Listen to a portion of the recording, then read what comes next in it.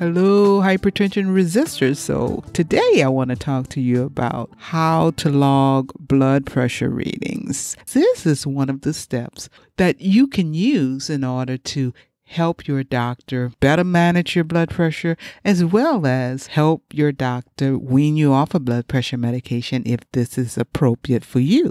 So it might be best to find an app to log your blood pressure into that app. And that way it only takes 30 seconds at the most for your healthcare provider to take a look at the log and see if your blood pressure is controlled or not.